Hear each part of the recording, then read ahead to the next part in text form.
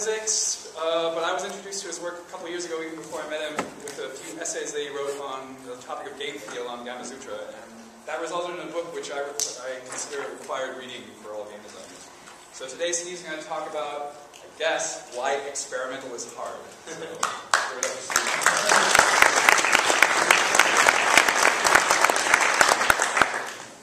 Thank you, Andy, for that wonderful introduction. I have the weirdest boner right now.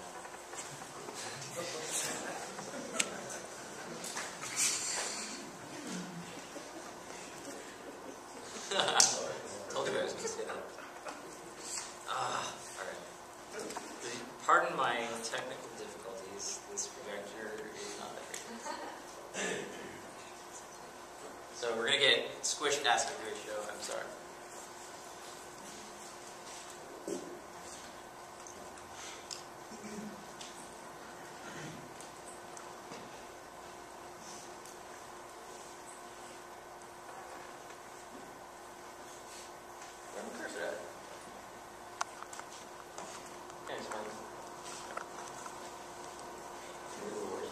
Okay, there. Alright. So this is shadow physics. It's kind of dead right now. So this talk is actually called Shadow Physics is Dead. Long live shadow physics. And okay, so then the idea here is that you start not being able to understand that the things that you're on are projected by a shadow plane. And then the camera shifts when you open the curtain. It's a metaphor. About 4 months ago, I was in a really bad place physically. I was working really, really hard on this game, and to be quite frank, it really wasn't going very well. And I actually had a really bad ulcer. And I don't know if you ever had an ulcer before, but I actually really recommend against it if you can help it. It's really pretty obnoxious. It feels like there's this molten coal in your stomach that's trying to burn its way out.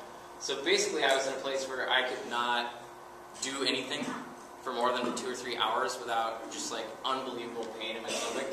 So I was basically sitting alone in the dark in my underwear, not feeling that great about things, and there was like this brief period of a couple of weeks where I thought I had crazy throat cancer and I was going to die.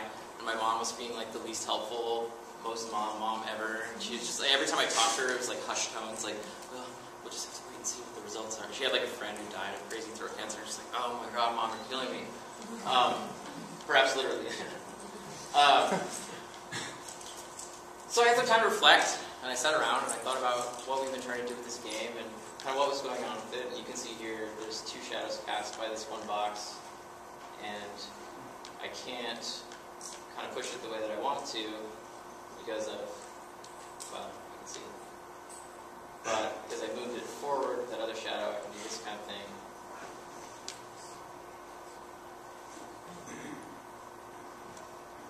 Yeah. And I can kind of push it over here. And you do.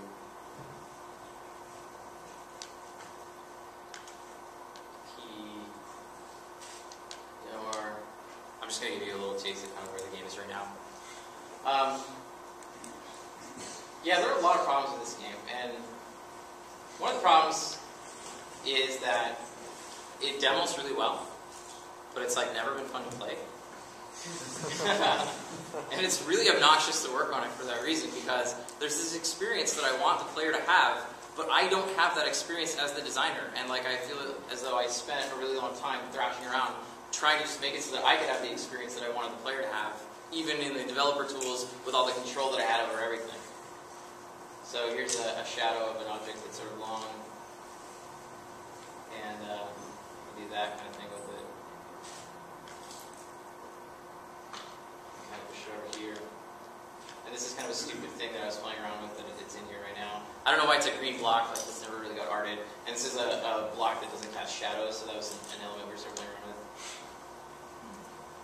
And I don't know, I was getting really, really down on myself, and I was having one of those creative crises where I was basically asking myself if I was just totally not cut out to be a game designer at all, and like, fuck, what am I doing with my life, and blah, blah, blah, blah, blah, blah, blah, I think pretty much everyone who's in here who's made a game has been there at least once. Okay, it kind of comes with the territory, especially if you're an indie. This is a ball that bounces, so the shadow inherits the property of the object. So that was another sort of thread we were chasing down. Some enemies, let's get those dudes. This one's kind of lame. This is this sort of interesting thing where you can take a box, and because it's a projected shadow, like it's a proper shadow, it's not fake the way that Lost in Shadow is, it's not orthographic, you can do things like this, where the box will stretch across an area, like this shadow kind of gets bigger, and that's kind of interesting, and these bird enemies with terrible placeholder animation will kill you if you just sort of walk through there. This is sort of like the classic puzzle that sort of started it. We need to take the bouncing off the ball because it kind of ruins the puzzle a little bit, and the feel of the bouncing is kind of funky. And I'll talk a little bit about game feel in this game and why I will never release this game in this form, because it would be like the most hypocritical thing ever to release it. Because since I literally wrote the book on game feel, and you could die. You get the idea of that one. Here's sort of an interesting idea. It's like the flickering lights, and what does that do to the shadow space of the character? So it's kind of trying to get you to parse out what's happening in the foreground relative to the different lights. And actually what we really need here is light cones coming from each light to show you where the light is in a 3D position. And we were almost had this working in some levels, but apparently not in this build. But anyway, so I sort of pushed that box over here, and then I can kind of do that and get this key up here if I'm awesome.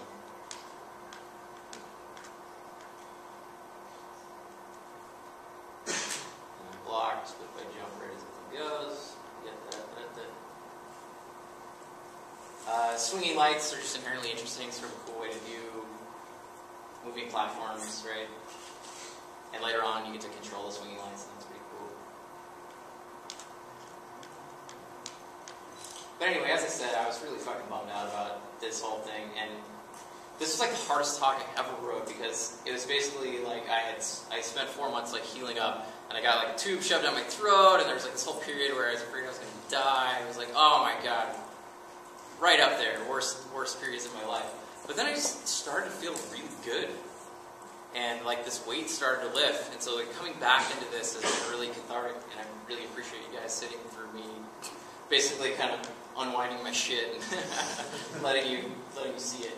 Yeah, anyway, multiple moving lights, kind of interesting.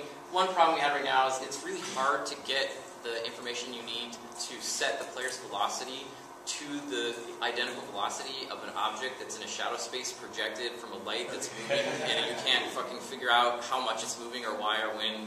Like, we had some magic numbers, and I like hard-coded it a couple of times to try to get it working, but it just never felt good enough.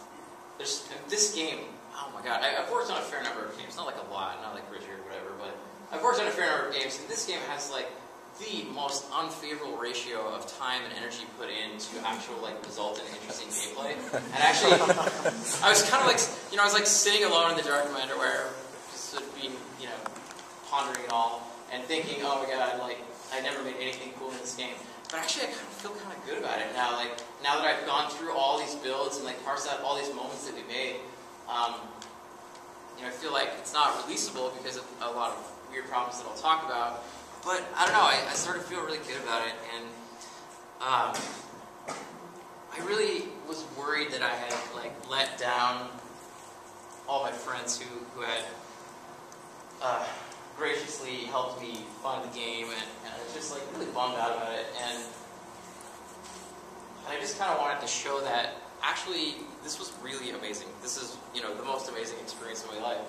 And this morning I had my tea here, which clearly means that my life is amazing, and so I should shut the fuck up and stop being a whiner. Like, it's ridiculous, right? I mean, it's a Venice Beach, right? So to get there, I had to be like hobo, dead seagull, like skateboarder, dead skateboarder, and so on. But holy crap, man, my life is amazing, and our lives are amazing, and we live in the freest time in the freest place in the history of recorded, human endeavor, right? It's amazing how much freedom we have. And, in this country we have national freedom, right? We've never been conquered. We get to set our destination as a nation, more or less, except we sort of had that co-opted in the last few years, which is kind of a bummer. We have political freedom. We can vote or not vote, and we can say whatever the fuck we want, which is awesome. We have personal freedom. That's pretty cool, right? We basically get to do whatever we want, as long as we harm no one else, right? We live under the umbrella of natural law. But there's kind of a problem with the fact that we get to do whatever we want, and that is that mostly what we do with this freedom is that we get fat, lazy, and stupid. And I've thought a fair amount about why this is, and I think it's because of distraction. And there's kind of this trajectory in the media that we consume and the ways that we interact with media. And it kind of started with this, right?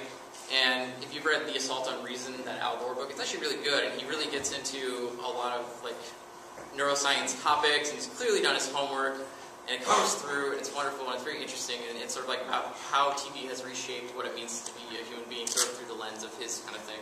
He had this great passage in there that I found really eye-opening, where he said that, early in his political career, he would think about how to have a message that would affect people's hearts and minds. And when he was running for the governorship, or whatever the highest office he had before he was vice president, he had a group of advisors, and they came in and they said, if we release this ad with this content at this time, your percentage will go up this number of points, your opponents will go down this number of points, and you will win this election. And it will cost this much money. And he was like, wow. So then this came along, and we're still trying to figure out what the fuck we're doing with this thing even, right? And this radically reshaped the way that we digest media, and it provides all kinds of new ways to distract you. Totally apart from this and this, which are sort of more recent on the scene and are really pretty insidious as far as the amount of distraction that they provide on a daily basis and the amount of time that you spend just purely wasting time on them. Just like websites. Browsing websites, right? That can be a really addictive behavior. And now we have this, right? Which takes all of these and puts them in your pocket so that they follow you wherever you go and you can't escape them. And they're like these constant nags. So in our society right now, to be human is to be distracted. And people joke about being addicted to Facebook and Twitter, like, oh, I'm addicted to Twitter, lol. But I actually think that in that laughter, there's kind of this sad plea. And it's like, what am I doing with my life? Help me escape from this. I'm clearly, right? It's kind of a problem. And I have no internet in here, but if I did, I was going to tab over and start tweeting in the middle of talk. Anyway. So I kind of think that, yeah. Oh, you can't even read that. It says, OMG, I'm totally typing naked right now. Cat picture. Okay, so I should be not susceptible to this stuff. We should not be susceptible to the Twitter and Facebook, right? We're game designers. We understand this shit. We know how to use reward schedules and systems to engage players. But I am, right? I convince myself that I like Twitter and that I like to have this constant nag pulling me back all the time to check the number of followers that I have and whatever stupid shit I posted if someone retweeted it and so on. But I don't. I'm a slave to Twitter in kind of a sad way. And Facebook, right? And Facebook is interesting because it does provide this really valuable thing sometimes when somebody's like, oh my god, this person I haven't seen in a bunch of years just had a baby. And it's like, oh, here's my baby, and that's awesome. And my friend from high school got the most regrettable sleeve tattoo of zombies ripping this girl apart. And I'm like, wow, that's really interesting. But those moments are very fleeting. So a couple of months ago, I quit Twitter for 30 days, and I was like, wow, the difference in my life was unbelievable. Not only did my productivity go up, but I felt way better about myself as a person. Like I was a more moral person, like I was like a master of my own domain, right? It was amazing. And I know I'm not alone in feeling this way about Twitter and Facebook sometimes. And I think that we need to listen to our hearts here. And I think that in 50 years, we may look back at Twitter and Facebook and some games that lots of people think are really good games, and we may kind of think about them the way that we think about cigarettes today. Cigarettes take away your health and money and give you nothing in return. And obsessive use of social networks and video games, in particular, takes away something even more insidious. It takes away the finite, irreplaceable hours of your life, right? And there's this idea that with Twitter and Facebook, we're more connected than we've ever been, but I think that the character and quality of those connections is highly questionable. Now, I would never tell you you can't smoke. I would never tell you you can't drink or eat whatever you want. I would never tell you you can't use social networks. You know, you're all adults. And I would defend very vigorously, like, your ability to make that choice, right? I would, if our country started trying to regulate that shit, you know, we'd be out on the streets, obviously. But here's a sort of important and subtle distinction. I would never be an executive at Marlboro or McDonald's or, you know, the manager of a casino. So I guess the point is that you can't abdicate responsibility for the things that you put out into the world. As a game designer, you are culpable for the resultant behavior of your designs. And I think I'm sort of preaching to the choir in this room, but, you know, I felt like talking about this, so you have to listen to me. This is perhaps, arguably, one of the most unfortunate human beings that's ever lived. We can say pretty much without qualification that if Thomas Midgley Jr. had never lived, the world would be a better place. It's kind of like Goebbels and, you know, other people like that. Thomas Midgley Jr. was the inventor of tetraethyl lead, which was basically lead liquefied and put into gasoline, and it was to stop the condition known as engine knock. So basically, your car's engine wouldn't be as loud and jittery and would hold together better, right? Tetraethyl lead is the reason why every human being on the face of the planet Earth today has about 50 times the concentration of lead in your bloodstream than people did before Thomas Midgley Jr. lived. He was also the inventor, if you can believe it, of chlorofluorocarbons. This fucking guy, right?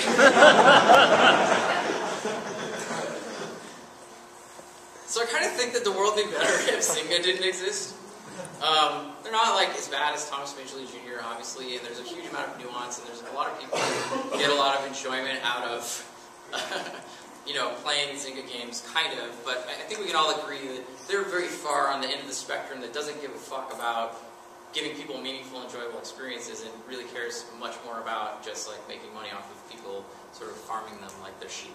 So in our field, I think there's a lack of appreciation, not necessarily in this room, but in our field generally, there's a lack of appreciation for the power of the cultural force that we wield. I think it has the power to reshape humanity in a really profound way. It can reshape what it means to be human. We've seen it happen with media already. It's a very obvious thing. And this power is already in action. Everything that we make changes what it means to be a human being, right? And it's a really awesome and humbling responsibility, and it really should be. But I don't think it is for a lot of people. And in designing video games, to some degree, what you're creating is a system intended to exploit the human perceptual system. And just the way that kind of film before has sort of hacked your perceptual system into seeing a series of frames displayed quickly as moving images and so on. I think that, you know, video games in a lot of ways are intended to create feedback loops that give the impression of control, or the impression of mastery or progress and meaningful achievement and so on. So we're in the business of activating players' reward centers.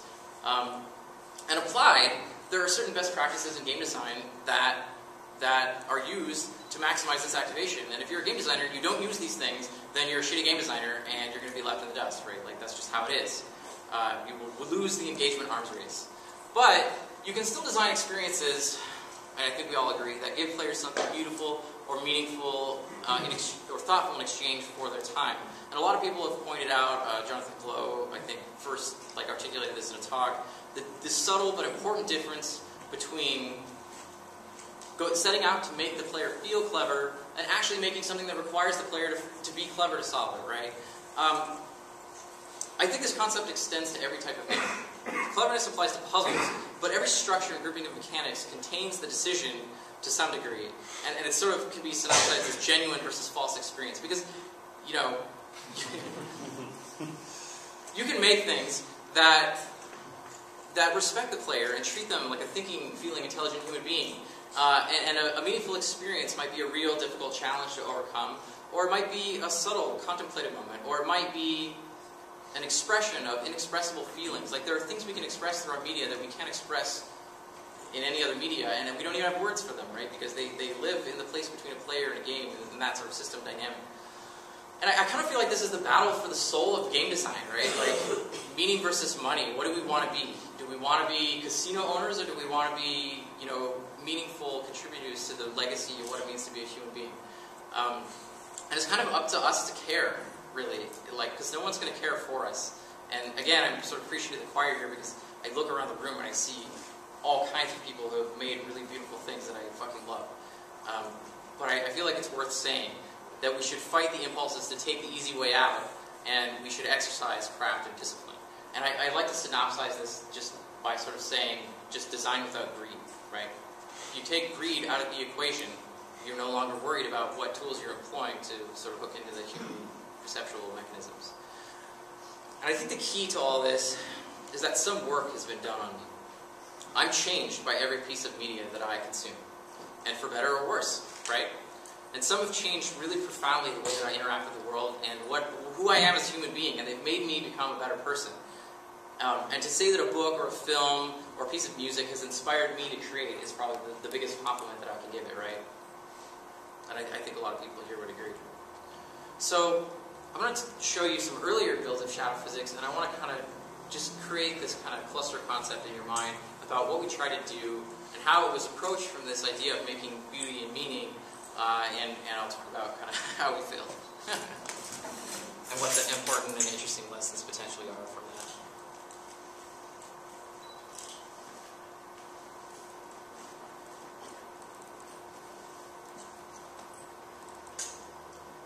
This is the logo for me, which is kind of cool.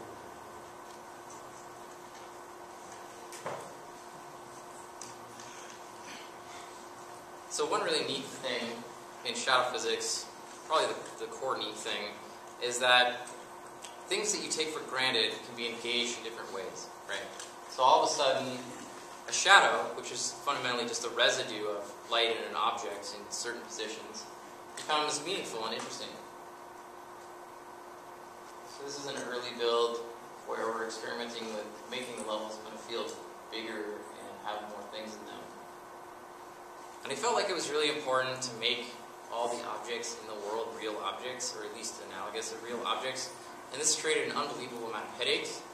And so it's I very much question whether this was a good design decision, but I feel like it had to be made this way because one of the most interesting things about shadows is that they make everyday objects appear different. And if you embed affordances into everyday objects that weren't there before, that's something sort of cool and magical.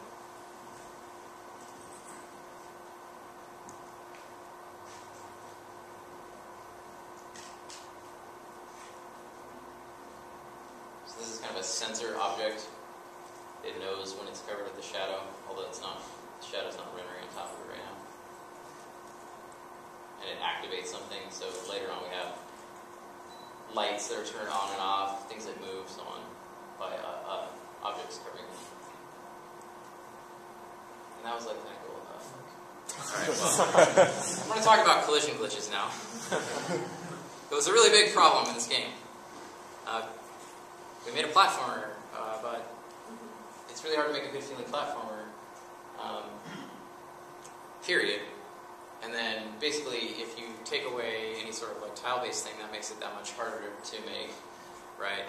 And then if you take away an ability to understand what the character will be walking on in any given frame, then it becomes that much harder, right? Because the world can warp and distort in very unpredictable ways, programmatically. And it's really hard to keep track of that shit, which is basically the opposite of what you want for a good feeling platformer. Plus, we made the character tall and lanky. And the reason we did that is because if you have a short, fat character, their limbs don't cross over themselves very much, and when you have a character who can move onto projected surfaces and inherits the texture of that surface at some level, and also gets sort of wildly distorted, you're in a place where it's really hard to sell character through animation, and it's really hard to have a sense of who this character is, which you should have. So that's why I ended up being tall and lanky, but of course that's really bad for a platform. It's really hard to make it feel good. Where is that? Right. So this is an earlier version of that other puzzle, which I actually think is better. There's this really weird thing that happened as we worked on this game. It's basically like, I would have these cool moments that I really liked that we would make, and then everything would get torn apart, and I'd have to remake them, and they wouldn't be as good. And what it indicated to me was that the very precise relationship of an object, a light, and a shadow made it really hard to sort of predictably construct something that would behave the way that you think it would, and therefore would be, controllable enough by me as a designer to be cool. You can nest objects inside one another, which is kind of cool. So there's all these interesting little ideas, and I think maybe this game wants to be a series of interesting moments like this. I think there should be some challenging puzzles in here. I can talk a little bit about puzzle design later on, just sort of generally what good puzzle design is and good puzzle design and experimental mechanics. But I kind of think that maybe this game just wants to be a series of moments. Maybe it doesn't want to be a bunch of really hard puzzles or interesting puzzles. It just might want to be a bunch of interesting interactions. So we had this idea that objects that were large in the shadow space would be hard for the character to push. And I feel like this idea never really got realized, and it could be really cool. But anyway, this is an example of that. I can't push these big dominoes because the shadows are too big, but I can push this little one right here. And there go the dominoes. And now I can get back. Kind of. Feels like crap, but at least the idea is there.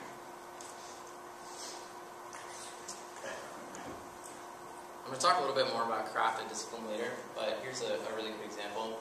We have this idea of multiple characters, and there's not really a reason for there to be multiple characters other than one object can cast multiple shadows, right? And it has some interesting things, but it's not really what the game is about, like the core of the game. So that's kind of a problem. The core of the game, I think, really should be about this,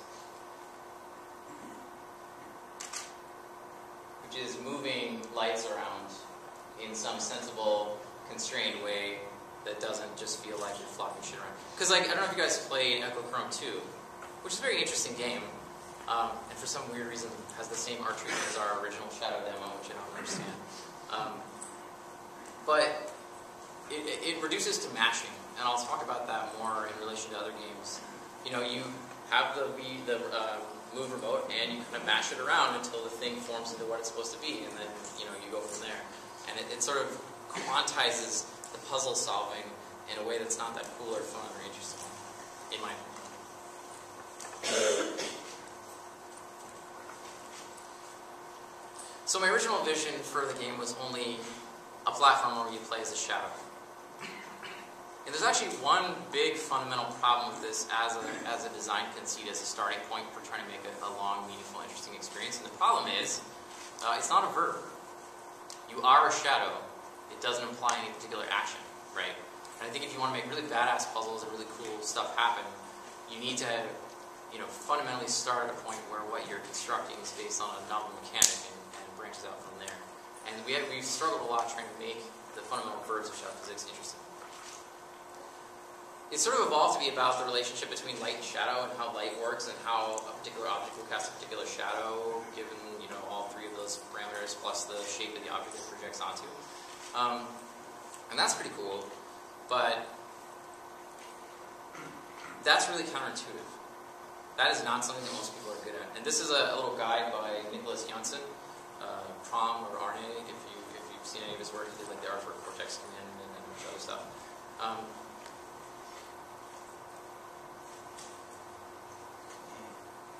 And he basically says that there's no way to get your brain to see that stuff properly.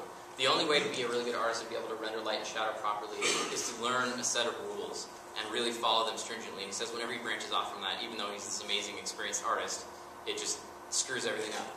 So anyway, here's some more sort of moving light stuff. There's this idea where you have this object that casts a shadow but is a light attached to it, so you can sort of move the object and the light itself, which is kind of interesting. You can get these little guys out of here, and there's sort of glitchy collision, and it's weird, but whatever. And if you push the thing over here, there's like a face that forms out of here. That's kind of cool. And that was another thing that we were really interested in doing. There's a lot of shadow artwork that's really cool and interesting that I have slides on in a second. We were playing around with like multiple shadows, and that seemed to be pretty fruitful. Like you can push the same two different shadows of the same object achieve certain results, which is really interesting. So like I can stand over here, push this here thing, and then if I'm quick enough, I can get it there, and so on. It's a little bit fiddly. A lot of stuff in this game reduces to a little bit fiddly, which is kind of a problem. That had more to do with the physics than the shadows.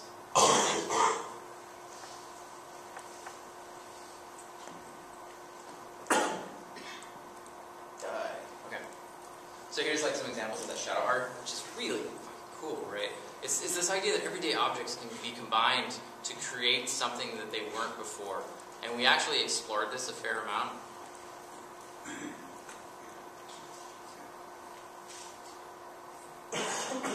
And it sort of got combined with this idea, which is that a shadow can define a space, right? So you can have a detail on a wall, and then the shadow can kind of define the space of that.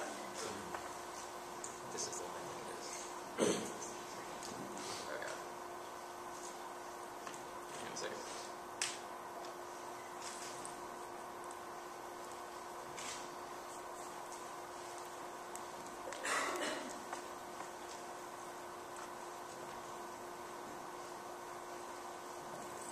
So this kind of boiled down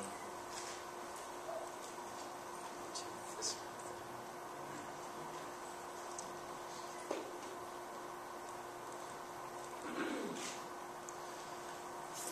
So here we have another iteration of the animation of the character, and now it's like tuned so that his jump is a lot less. And I felt like I kept just being boxed in by technological constraints. So I don't want to get too crazy with it, but basically what happens in Shadow Games is you have a light source, right, and it projects against a wall, and it creates a shadow space, and there's a shader that knows about all the shadows that are on that wall, and then there's another shader that projects from a light position, just like a light, and that's like where the guy comes from, and he's projected against the wall. And the size of that is like this unbelievable performance bottleneck. So the smaller you can get that, the cooler the guy looks, and the better it performs, and the faster it goes, and all that sort of thing. And it's like, oh my god, like it just kept like and so I started like tuning the guy so he didn't jump as much, because even though it didn't feel as good, like I needed more of the shadow space, and the performance was getting all crappy. It's like, oh god, What a pain in the ass. but anyway, this is kind of interesting. So these are swinging lights that you can push, which is kind of cool. And I have this outline. And if I can push this out, right, there we go. I think you can kind of see what this is.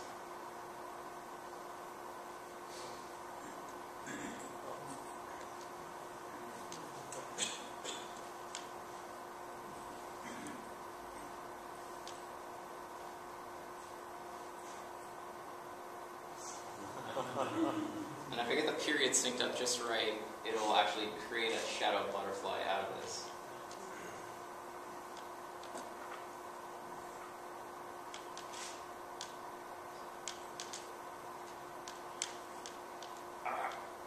But you can see there's like a lot of fiddly, annoying problems with this.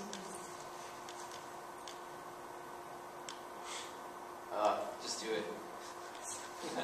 Alright, well, I can show you in another level what happens when you actually put this all together. And the swinging lights are interesting, right? Pretty cool. Like, just generally. But one interesting thing to note about them is that there's no actual decision in the swinging of the light. There's like a little bit of softness in how much you push on the light to swing it. But it actually doesn't constitute a meaningful step in a puzzle or decision, because you see the light, you're going to push it, right? So then we started doing things where the lights were already moving, because obviously that's kind of silly. But this is kind of interesting, right? The shadow of this ladder is going to swing over, and I can like climb it and get this key. If I can do it. There we go. And then I have to kind of wait for this shadow to cover. But this stuff, I mean, this stuff took way, way long to make. To make that work. It's just so fiddly. That was really interesting, I thought, because it creates a really interesting moment, and it's cool to like show it to people, but it's not that much fun to make. So I looked at all the levels that I built, and it's actually like 180 something.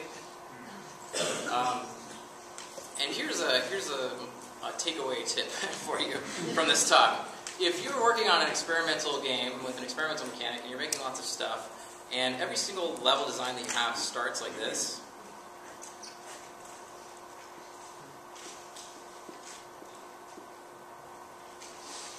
then the wheels are coming off. Because I couldn't just like play around with the system and look at what was cool that came out of it. It was always me imposing my will on the system, and it was painful. And it was just killing me in kind of a literal way, like my stomach started to hurt, right? And we just really like try to force it, and really what we need to do is just take a step way back and say, okay, the fundamental parameters of the system we're building here, we have to put way more into it than we're getting back out of it, and that's a really big problem, right?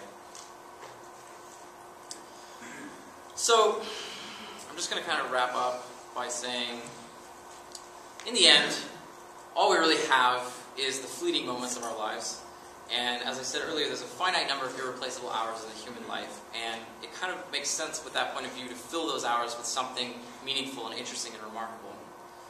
We string those moments together, and that's the story of our lives, what we are, who we became, and what we wanted to be. And gathering those wonderful moments together is awesome, and everyone should do it, but it really feels hollow unless we leave something behind. And sometimes I feel really crappy, like I'm not doing everything that I should be doing, and I am not leaving anything behind, and it's like this nagging, gnawing desire, and I know a lot of people in here have experienced that, and so you can't even enjoy your leisure time, you can't take a vacation, it's just like this unbelievable sort of crushing thing, and it ruins pleasures that other people just kind of take for granted. And as I was thinking about that, and I was thinking about what I was talking about earlier, sort of the soul of game designers, and how that sort of pertains to the future of humanity generally, it kind of made me just like take a step back and wonder about the fundamental value of any human activity. And it's supposed to be to like a really big part of my own value system, and it kind of ended up here.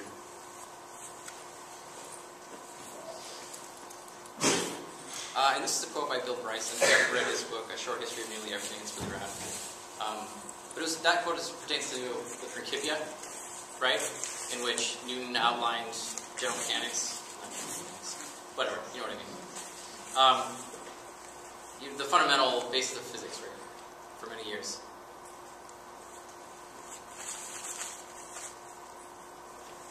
And this, of course, is a quote about Einstein. So I kind of think that the hours that Einstein spent formulating his theories of time and space were the most important hours ever spent by a human being on the face of the planet, right? So that's interesting. And how about a more artistic example? So Mozart writing the aria for the Queen of the Night. You guys remember that tune? Anybody? All right, here we go. This is going to be rough, but I thought I would have a microphone. It's kind of shrilly a little here. And okay, so you're thinking, what the fuck is this? I don't recognize it. Wait for it.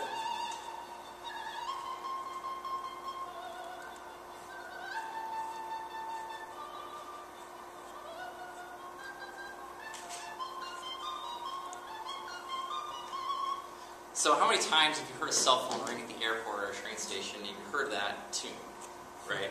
You don't even probably have to know what the name of it is to know that that is a nice tune. So these creations, which came from individual human minds, make ripples that even today we experience, right? And in the best cases, they enrich our lives, and they enrich the lives of every living human being. And if we erase them from the history of the human race, then we would all lose something. We'd lose something fundamental about what it means to be a human being. So I would argue that these people created meaning, and they spent their lives doing that, and they really concentrated on it. And I don't think that if you read the biographies of any of these people, or even just intuitively, you would argue that they didn't struggle. That these beautiful things that we still have today came from struggling and from a desire to make something beautiful. And most of these people did what they did for the glory of God, right? Like that was Newton's whole thing. And that's not a very popular message in our highly secular age. But you don't have to think about it in those terms. It's just, you wanted to make something really beautiful. And that was kind of his way of saying that. And I think that Mozart made music just for the simple, pure joy of making something really beautiful that would inspire other people. And this is designing without greed, I think. So there is no formula, and there's no methodology, and you can come to a talk and listen to someone tell you how to make games or give you one opinion about how they should be made, but really the process is you look inside yourself. There are only ideas and creative output, and when you sit down in front of this, or this, or this, there's just you, right? All alone with the immensity that of everything that any human has created before you. Johannes Brahms is my favorite classical composer. Fuck you, I can have a favorite classical composer, I'm not pompous. He called this the tramp of giants, and he would chuck unbelievable amounts of his compositions just right into the fire. That was the only copy of it, now it's gone. Poof, right? He was tormented by this idea of releasing something that was, in his mind, inferior to compositions by his heroes, Beethoven, Mozart, and Bach. And especially he loved his Burns symphonies and string quartets, which were forms that were perfected by those composers. And this is what it takes sometimes, man. This shit is painful. And we're our own worst critics. Like, obviously, this is a graph by Kyle Gabler that succinctly summarizes something that I think all creative people who work in this kind of way experience. And it's the terrible dichotomy, right? It's like how to give a fuck about what you're making and really care without just being totally crushed by it. But we have to be our harshest critics at some level. Like, who else can know what your innermost expressive desires are, right? No one else can see the real you, the person who stares back at you when you have an empty Coke window or a blank canvas. And so I think people who want to make meaning apply constraints to their designs. And people who are at the forefront of a creative medium apply more stringent constraints. And they apply particular types of constraints. And I think it's those self-applied constraints that torment us and flay our muse and leave us breathless and gasping and wondering if we're in the right media at all and if we're not just banging ourselves against this thing that we have no inherent talent for. And that's fairly autobiographical if you can't tell. I sort of feel that every time I sit down to make a game. So in creating Shadow Physics, we self-applied a bunch of really aggressive constraints, and I'm really proud of us for doing that. I think the result was more self-punishment than it was resulted in really awesome shit in this instance. But I think there is a cool game there. So I'm just going to go over the constraints that we applied, and this is sort of my conception of experimental game design. First, choose a new mechanic. Novel, interesting, something that's never been done before. I think what this really boils down to is seeing things a different way, right? I think that you can look at Braid and you can look at Blinks the Time Sweeper and you can say, well, Blinks the Time Sweeper did time rewind before Braid did, but I think that's really, really missing the point, right? Because obviously Braid looks at time manipulation differently than Blinks the Time Sweeper or, you know, Prince of Persia's Sands of Time or whatever. Another one is don't accept the first right answer. Explore, delve really deeply. You know, this is Chris Hecker talked about this, I think last year or the year before. You know, finish your game. That's kind of, I think, the message he was trying to get. And the problem here is that it takes a long time to do that, usually. I think that if you're on the right track and things are going really well and stuff's just falling out of it, that's a way better position to be in. But just generally, I think it takes a long time, even if you're in that positive position. And it takes a lot of personal will to keep going after you kind of glom onto the first good feeling right answer that sort of kind of works, right? To set that aside and to keep going. This is Richard Wagner. Richard Wagner wrote The Ring of the Nibelung, which is a 16-hour-long cycle of 4 epic 4-hour-long operas about the Ring of the Nibelung, which is a mythology. Dude, he's batshit. I've tried to listen to that, and I got through like 3.5 hours of the first one, and I didn't find anything that was memorable about it. And it's meant to be like the art of the new. I'm combining narrative with music and all this kind of stuff, but there's just nothing that kicks there. I think we need to exercise craft and discipline. We want to be Johannes Brahms, right? Because he could write a piece of music that would get your booty moving, and you'd only have to listen to it for an hour, or you can subdivide it into individual movements, right? And that shit was hot.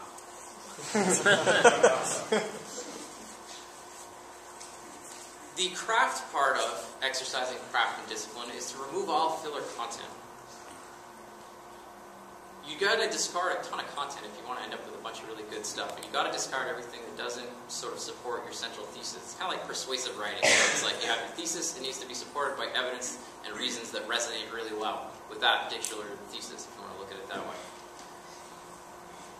The discipline part is never to recycle ideas, right? Even if you have this amazing idea, right? Some moment in shadow physics that I thought was just totally rad. I can't just make an entire game out of that, repeated over and over again, right? As has been said before, there's value in restatement, but not in repetition. Most people don't worry about this kind of stuff. And I feel really good about the friends that I have, and I think one of the reasons we connect as much as we do is because we do care about this stuff. And I know that looking out here, I can see a lot of people give a crap about this, right?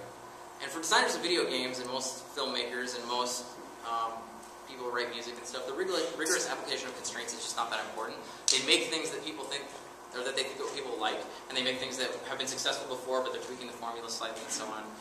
And they are successfully, financially and professionally, and they're awarded these sort of Game of the Year awards by their peers, and that's really cool for them, and they feel really good about it. And I don't want to take that away from them, but I do think that, well, who awards Game of the Year anyway? It seems like there's 10 Game of the Year every year. Anyway. But I do think that often in our medium, craft is mistaken for art. And I don't even want to get into the art debate, whatever, but you know what I mean, right? Like a really well-crafted game floats to the top always. But there's this thing about these games of the year that they don't often stick, right? The year comes and goes, and these games are gone. And like, when was the last time you played a game that was 5 years old, or 10 years, even 20 or 30 years old, right? Like, there are very, very few games that resonate across, 20 years that we still would be interested in playing today that really are part of the conversation. And so, kind of, last time I talked about shadow physics in GDC China, I showed a couple demos for games that I had made, and I tried to draw this distinction between games that are based on a concept, so that game on top is this unreleased thing that I should probably release called Inputting, and basically it's a series of levels, and on every level there's a different input scheme, and you have to figure it out, and that's kind of the game. And then this is a prototype I made called Scale, that allows you to scale up and down any object in the world as much as you want within a constrained space. And I was sort of trying to draw this distinction between the two, and I think that's actually a stupid distinction, and I really missed the lesson there, so I want to share that with you now. I think the important practical step there is the deep exploration. I think you can take an idea or a concept or a feeling or an emotion or anything, as long as you are committed to it and you're going to explore it deeply, and it can be badass, right? But I think actually the most important element in creating this type of thing is the underlying philosophy. And after working on an experimental game for a couple of years, I kind of think that constraints are just an artifact of an application of an underlying philosophy, and that's really what's the most important, is to have a philosophy of creation. And I would never presume to tell you what your philosophy of creation should be, but I will say that I think you should have one if you want to create meaning, right? So if you want to create something that will stand the test of time, or even have a chance of doing that, then I think you have to have some sort of idea driving. So Chris Crawford once observed that all of our games, or most of our games, are about things instead of people, right? And to advance the medium, he said, I think we need to make games about people rather than things, and we need to focus on people. And I think he's right, but I think that the people we need to focus on are ourselves. And I think the result of our creations is unknowable, right? Like Mozart's music was not popular music in its time. It was new, it was regarded as overly academic, overly complex, not fit for the general hearing public, right? But you just can't plan for that kind of beauty, and you can struggle, and you can make beautiful things, and success is just kind of the sensation that's internal to you, and it's too often based on all these external factors, and we have to make money also, or we're going to starve, we have to do all this shit.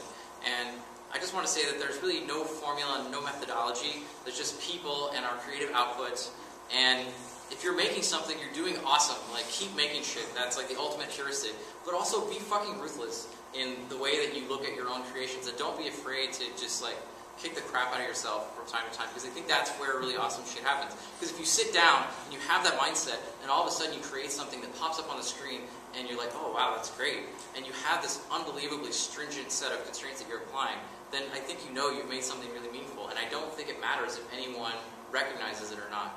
like generally speaking. So, design without greed. That's what Marcel Duchamp. Thank you.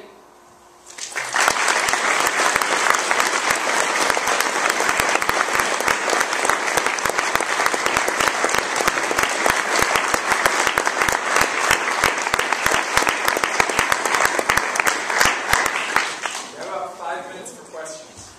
Yeah.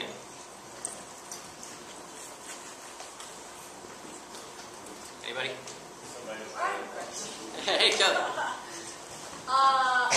It's like a kind of a thought that maybe will lead to a question. I'm not sure. Okay. But in the absence of anyone else asking anything, so like a lot of the artists that you just talked about and thinkers and scientists work by themselves, and that's a really, I think, really big difference in that their work versus many games.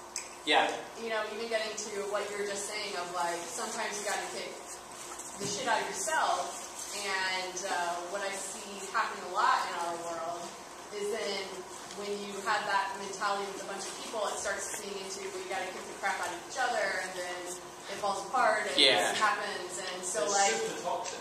I didn't want to talk about team dynamics, but team dynamics actually, because that's a lesson that everybody has learned and heard about a million times, right? And that was probably the biggest reason why shadow physics has not become what I wanted it to become. And it's just like, the lesson is sometimes some people don't work well together. And so... Well, no, but I don't think that's true. Because I think what you were just saying is like, all those great people that you take inspiration from are people who work by themselves. Right, yeah. So like, have you thought about, what are teams that you're inspired, that inspire you? Or like, how do you extrapolate what they were doing that you love so much? Yeah. If you want to work with someone else. Yeah, I didn't think of that. That's a good point. Like, if I was looking for examples of teams of people that have made awesome shit, then I probably could have thought of a few. I mean, like the Coen brothers, right? They clearly work together really, really well, and there are tons of people that I know, like Tommy and Edmund, who just like make amazing stuff, and you guys make amazing stuff, and like it's super inspiring for me. I knew it was going to be here, so I tried not to kiss too much ass, you know. But yeah, no. I'm not like looking for that, or even like just like justification of what's happened so far in shadow physics. I'm just really curious as to your thoughts on that, basically, that process. Yeah. So to dig myself out of debt, I had to take a contract job, but it's actually turned out to be this really wonderful revelation, which is, I don't know, I was in this black place where I was just like, oh my god, like, I can't ever work with anyone because I'm just a crappy person to work with. Like, I need to work on my own, and I need to, like, do everything myself because that, I just apparently am too abrasive and I can't, like, work with people. But I don't think that's true at all because the team that I'm working on right now is totally awesome, and I'm really enjoying going to work. And I actually found, as far as contract projects go, the one that I'm working on right now is, like, pretty awesome. It's like a learning game that's going to be played in like 2 million schools in Phoenix, and it's a game that's supposed to teach people persuasive writing, teach kids persuasive writing. And I came in and I was like, oh god, I'm like in debt and this sucks. I need to get out of this, so I just need to get something as quickly as possible. And I really, as I started engaging with the design, I discovered that they had done so much with the worst tools I've ever seen. And they actually have this really interesting thing. And when we're done with it, I kind of want to show it to everybody here and see what you think of it, because they actually are succeeding in ways that lots and lots of people who are making games for $50 million are not. And they did it with a bunch of students and a couple of academics. And it's already been rolled out to 100,000 kids. And they're doing like these comparison studies between that and just like having a bunch of kids sit in the classroom and a teacher teach to them. And the difference is amazing. And I kind of feel like there's this opportunity here to hack the public education system and fix a lot of the things that are wrong with it. So in the result of all of that ranting is basically that I think that working with people can be totally awesome and amazing, and you can complement each other's strengths and make something better than you could have ever made independently. And sorry if I gave the impression that I didn't think that was the case. In the back. Well, a question, an emotional question about the experimental design process, because when you're making an experiment, you're dealing with not just discovering new things, but you're dealing with complete failure again and again and again.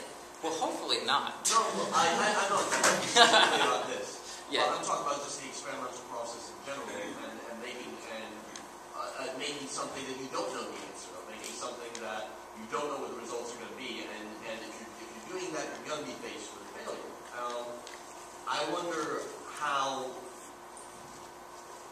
you emotionally deal with that so that you can not let it destroy your work process when you encounter failure, when you put all this work into a level and it doesn't work.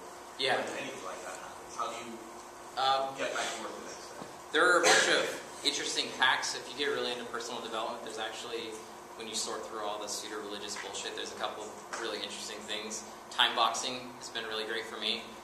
It sort of takes the emotion out of failure. It's just, I'm going to work for the next hour on this one particular thing on my task list. And even if I'm just staring at a blank window of code and counting the number of times that the cursor blinks, I'm going to sit here and stare at this fucking thing until this hour is up. And inevitably what happens is you get dissatisfied with that arrangement and you start doing stuff. And then before you know it, 3 hours have gone by and you have something that either works or doesn't work, but you've made something. And that's sort of the ultimate heuristic. I think that the longer answer is that, like, pretty much all creators of independent games have at least some, like, heavy depressive tendencies, and we tend to vacillate a little bit. I don't think there aren't very many people who don't get really, really down on themselves sometimes, but I think that's one of the huge benefits of having conferences like this and having friends and, you know, having people there to tell you that no matter what happens, this is just a valley and there will be hills again, and you know, life goes on, this too shall pass. It's really hard though. I mean, I'm not going to sit here and tell you that it's easy at all, and there are ways around it from a productivity standpoint that work 100% of the time, but I mean, yeah, it's very emotionally draining. And actually I think one big mistake that I made when I was working on shadow physics was not to let that out more. I always felt like I had to guard the fact that I was just, like, I felt like I was, you know, playing the violin on the Titanic as it was going down sometimes. And I think that was a lot of the result of, one of the reasons why I ended up with an ulcer and all this other problems physically, where I just, like, was bedridden for a month and a half, just because I never, like, let that out and express it and stuff like that. I felt like I couldn't, but hey, you know, lesson learned there. All right, are we done? Thanks, everybody.